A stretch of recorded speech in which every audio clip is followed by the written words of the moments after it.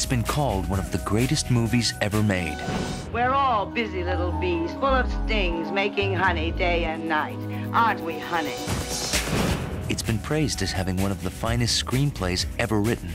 Why do they always look like a nappy rabbit? Because that's what they are. I'm going to make him happy.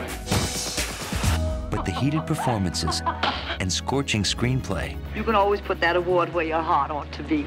were nothing compared to the passionate fireworks that exploded behind the scenes. What's attractive on stage need not necessarily be attractive off. All right. High art, low blows, and the demons of desire. Fasten your seatbelts. It's going to be a bumpy night. On Backstory, all about Eve. As it happens, there are particular aspects of my life to which I would like to maintain sole and exclusive rights and privileges. For instance, what? For instance, you. Joseph Mankiewicz's All About Eve was that rare animal in Hollywood. It was a true work of art in which every element blended perfectly. It had a brilliant script filled with biting humor, What'll you have? A milkshake? a stellar cast that showcased some of Hollywood's finest actors at the very peaks of their careers. And it had a director who brought out the very best work from everyone involved. You take charge.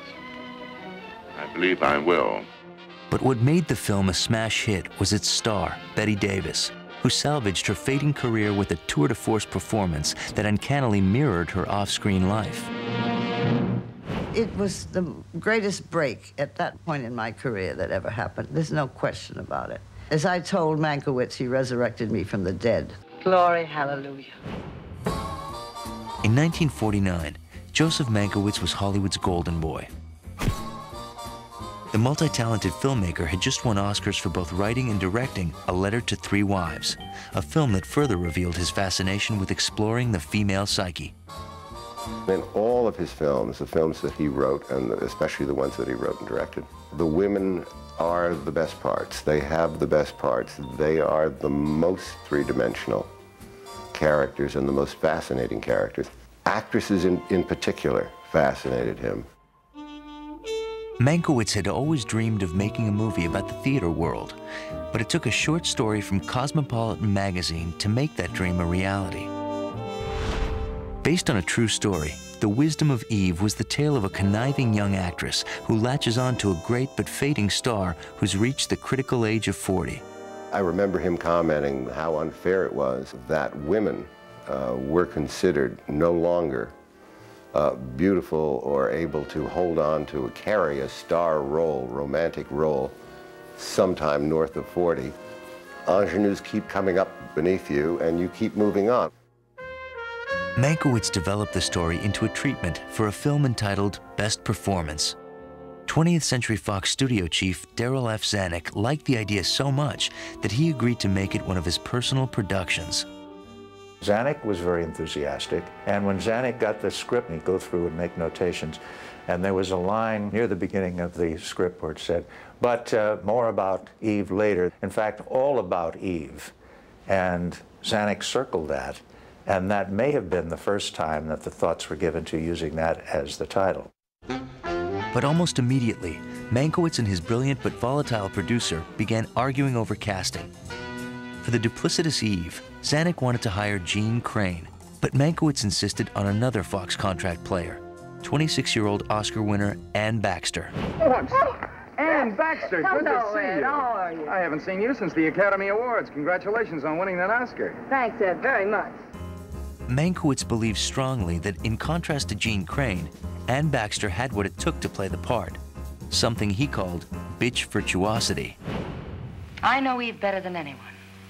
She wanted success. She had her own ideas on how to get it.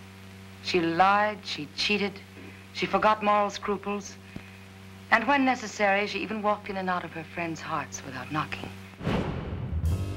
To play the critical role of Karen Richards, the woman who unwittingly aids Eve in her ruthless climb to stardom, Mankiewicz chose another Oscar winner, Celeste Holmes. But Holmes had recently left Fox following a bitter contract dispute with Darryl Zanuck. Mankiewicz said, I'd like you to play Karen. In fact, I don't want to make the movie unless you do. And Susanna had to hire me back. Yeah, yeah, yeah, yeah. And but that was a nice moment. But the most difficult decision of all was the casting of the central character, Margot Channing, the flamboyant but insecure stage star. Producer and director considered many of Hollywood's top actresses before they finally agreed. 46-year-old Claudette Colbert would play the coveted role. But then, just 2 weeks before filming began, all of Zanuck and Mankiewicz's careful planning was derailed by a plot twist worthy of a backstage melodrama. Claudette Colbert ruptured her disc when she was making a scene in Three Came Home, and she was put in traction for a long time. So the panic set in. Desperate for a replacement, Zanuck and Mankiewicz finally turned to the only other available actress who had the kind of experience and star quality that the part demanded: Bette Davis. Zanuck is impatient. He wants me. He needs me. Zanuck, what are you two lovers? The outspoken and fiery actress had been the reigning queen of Warner Brothers Studios and the winner of 2 Best Actress Oscars. She had given indelible performances in such landmark films as Jezebel, The Little Foxes, and now Voyager. But by 1950, Davis's career was starting to resemble a black hole. She had made a series of box office flops and found herself no longer in demand. After an infamous battle with Jack Warner, Davis parted ways with the studio that had been her home for 18 years. So people thought, well, that's the end of Bette Davis, and she indeed was no spring chicken. She thought she was through. Did you know that? 41 years old. Marvelous. But for the creators of All About Eve, Bette Davis seemed to offer the best and only hope of saving their troubled production. There was only one problem. Zanuck and Davis couldn't stand each other. In fact, the two hadn't been on speaking terms ever since Davis walked out from her post as president of the Motion Picture Academy in 1941. Zanuck had said, "You'll never work in this town again." But that was the last time that they'd had any kind of a meeting, apparently. Swallowing his pride, Zanuck phoned the star at home. Betty picked up the phone, and the voice on the other end said, "Betty, this is Darryl." She said, "Darryl who?" "Darryl Zanuck, of course." And she said, all right, whoever you are, come off it." But Davis soon realized that the man on the phone was not a prankster. Darryl Zanuck was offering her what sounded like the role of a lifetime. After reading Joe Mankiewicz's script, she was sure of it. She was absolutely thrilled. Bette Davis was very shrewd, and when she saw something that was good, she respected that. But in this case, as soon as she read that script, she knew that we're talking about quality here. And of course, it was a perfect casting. The aging actress had agreed to play an aging actress. In fact, it was hard to miss the frequent parallels in the script between the career of Bette Davis and that of her fictional counterpart, Margot Channing. But once the camera started to roll, fiction and fact would converge in ways that no one would have thought possible. With just days to go before shooting began on All About Eve, Bette Davis's co-stars began to speculate about what it would be like to work with the notoriously temperamental actress.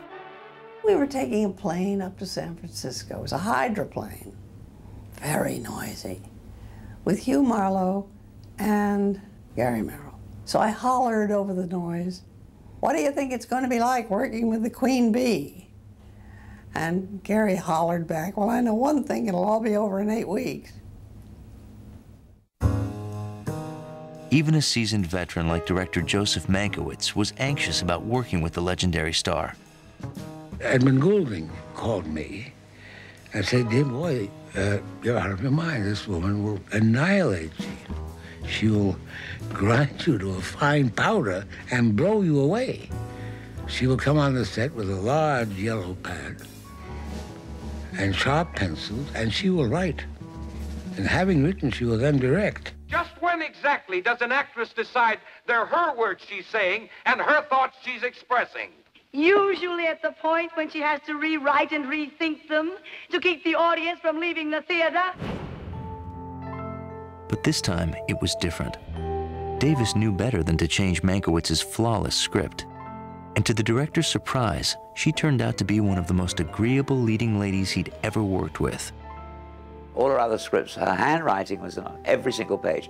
On the script of Eve, there were no notation. She said, what did I need to do? This genius had done it all. Through fate and circumstance, Mankiewicz had discovered the perfect marriage of actress and character. Mankiewicz said, now here's the key to the character. Margot treats a mink coat like a poncho. Where's my coat? Right where you left it. Oh. And Bette Davis said that this made all the sense in the world. She could do whatever she wanted. She was the star. When shooting began in San Francisco on April 11th, 1950, the director was astounded as he watched Bette Davis become Margot Channing before the cameras. Or was it just Bette Davis being Bette Davis? Sometimes it was hard to tell the difference. People waiting around night after night just to see you, even in the wind and the rain. Autograph fiends, they're not people. Those little beasts that run around in packs like coyotes. They're your fans, your audience. They're nobody's fans. They're juvenile delinquents. They're mental defectives. They're nobody's audience. They never see a play or a movie even. They're never indoors long enough. The first time I ever went into a Bette Davis dressing room, I opened the door of the dressing room and there was Margot, and the tapes on her hair, masses of cold cream on her face, and she had a large scotch there, and she was yelling about this and yelling about that. And I mean, that's pure Bette Davis. Hollywood's grandest dame had no trouble identifying with Margot's brassy self-confidence or with her professional anxiety about reaching the age of 40. 40. 40. But Bette and Margot also shared another, much more personal bond. And in the last analysis, nothing's any good unless you can look up just before dinner or turn around in bed, and there he is. Without that, you're not a woman. You're something with a French provincial office or a book full of clippings. Like the character she was playing on screen, Bette Davis craved a happy family life away from the spotlight. The actress was in the middle of a bitter divorce from her third husband, artist William Sherry, and she was frustrated that the men in her life seemed unwilling to share the spotlight with her. She said that the trouble was that they all hated being Mr. Davis. And she said, what could I do about it? But the moment she laid eyes on her new on-screen love interest, 34-year-old Gary Merrill, she realized that she and Margot shared something else very important in common: their taste in men. The biggest bonus of all was seeing this very good-looking man, very hairy man, as she used to say, that she loved hairy men. And she saw this hairy man coming toward her and said, my God. And she fell right in love with Bill Sampson. There was chemistry going there. This was a hot and heavy relationship that was going on, which of course did nothing but improve the aspect as represented in the film. Heaven help me. I love a psychotic. Davis and Merrill seemed like the perfect couple, except for the fact that both were already married. Dad always used to say, I don't care when the bell rings at the end of the day if members of my cast go out and make love to a McCormick Reaper, get drunk, whatever they do, so long as the next morning they're on time and ready to give it 100%. The production team moved back to the Fox sound stages in Los Angeles, where they shot the infamous party scene, in which all of the characters and their secret agendas collide in one cocktail-drenched confrontation. We know you. We've seen you like this before. Is it over, or is it just beginning?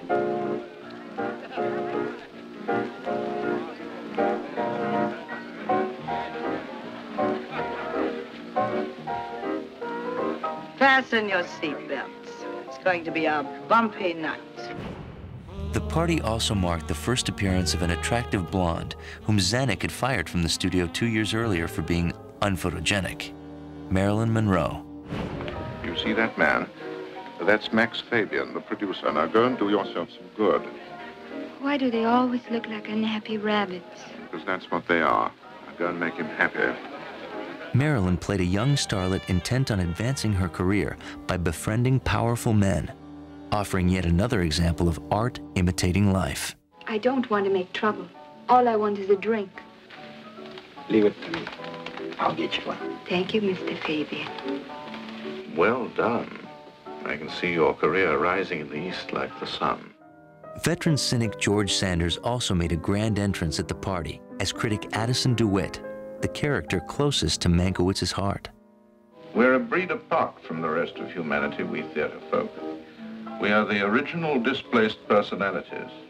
You won't have to read his column tomorrow, Eve. You just heard it. I don't agree, Addison. That happens to be your particular abnormality.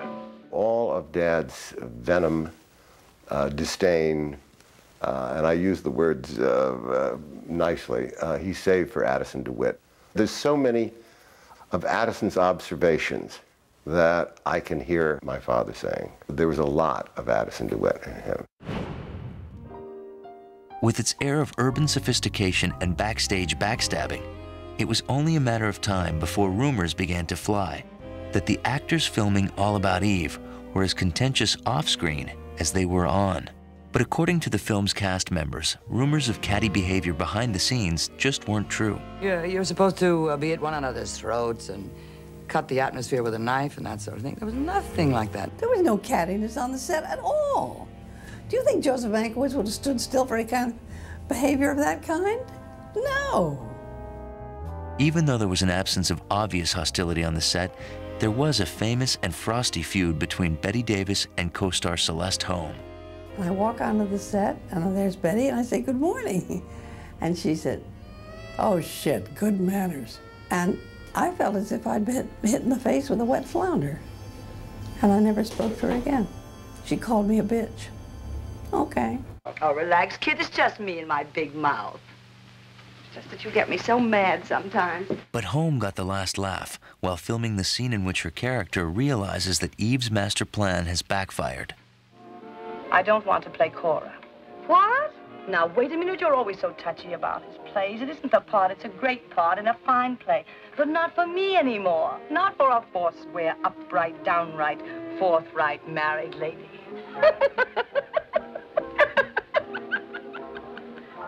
What's so funny? Nothing. Everything. Everything's so funny. Davis was startled by Holmes' ability to laugh on command. She said, "I can't do that." And I said, "Oh, I'm sure you could if you tried." And she said, "No, I can't." And at that point, Mankiewicz said, "Would you like to do it again?" And I said, "Sure." So off I went. And it was then that I realized that Joe had been aware of how difficult Betty had been to me. You know what I'm going to be? A cowboy? A married lady. With a paper to prove it. No more make-believe, off stage or on. By the end of filming, Bette Davis had made the same decision as Margot Channing. She would marry her younger leading man. But unlike Margot, she was not ready to give up show business. Not when she had just turned in the kind of performance that would make Hollywood sit up and take notice. All About Eve was about to put a gifted actress back in the spotlight. But could she handle the glare? Bette Davis was about to find out. Eve has insatiable ambition and talent. An improbable person with a contempt for humanity, an inability to love or be loved. But how can such a woman fool so many? Well, how does any Eve do it?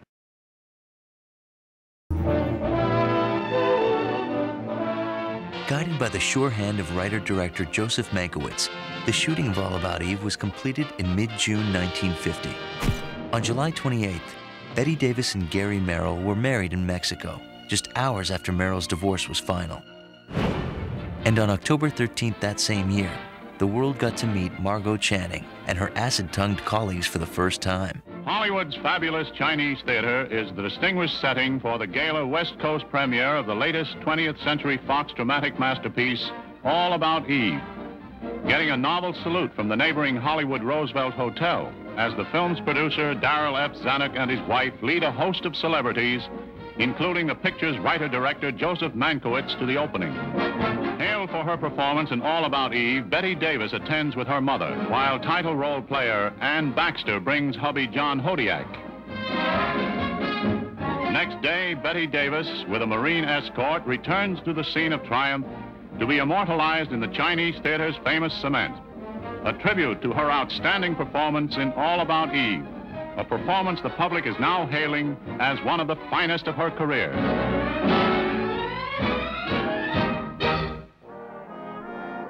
All About Eve was an immediate hit, and soon the film and its cast and crew began reaping award after award. But a fierce battle was raging at 20th Century Fox over Oscar nominations. Anne Baxter wanted the studio to nominate her as Best Actress instead of Best Supporting Actress, a move that would put her in direct competition with Bette Davis. It was yet another in a series of examples of how scenes from the film would resonate in the stars' real lives. In February 1951, for the first time in history, two leading ladies from the same film were on the ballot together. All About Eve was nominated for a record-breaking 14 Oscars, including Best Picture, Best Director, and Best Screenplay. It was a staggering number of nominations. It still holds the record, tied with Titanic, for the most number of nominations in motion picture history. And when one looks at a huge, sprawling film like Titanic, and then thinks that in All About Eve, probably the biggest piece of action is Bette Davis walking down a staircase, it's even more remarkable. The triumphant Bette Davis knew she had delivered the performance of her career and felt certain that she had earned her third Oscar. As the winner was announced, she, along with Anne Baxter and Sunset Boulevard's Gloria Swanson, leaned forward, only to hear that the year's Best Actress Academy Award would go to Judy Holliday for her performance in Born Yesterday. Davis was devastated. Well, Fox are to blame. They should have persuaded Baxter to go into Best Supporting Actress, and that Bette and Gloria were sort of neck and neck, so it splits and it goes to the underdog. Life seemed determined to imitate art one last time, as the actress who played Betty's archenemy inadvertently ruined her chances of winning an Oscar. Anne Baxter admitted she should have accepted the Best Supporting Actress nomination. Davis, in her typical style, said, yes, she should have. I'm happy to announce that the winner is All About Eve. But regardless of the disappointments, All About Eve swept up 6 Oscars, including Best Picture and Best Score. Mankiewicz won another 2 Oscars for both directing and writing, and George Sanders picked up the award for the year's Best Supporting Actor. Despite her Oscar disappointment, Bette Davis had made a spectacular comeback and would forever be identified with the great Margot Channing. Unfortunately, her marriage to Gary Merrill was less enduring. The couple divorced after 10 years. In a way, that should have worked, except she said to me, you know, that something peculiar happened, that he married Margot Channing, not Bette Davis, and she married Bill Sampson, not Gary Merrill. But whatever regrets Bette Davis may have had about her backstage romance, no one could deny that All About Eve re-established her as one of Hollywood's greatest stars and established Margot Channing as one of the most memorable characters in the history of cinema. Slow curtain, the end.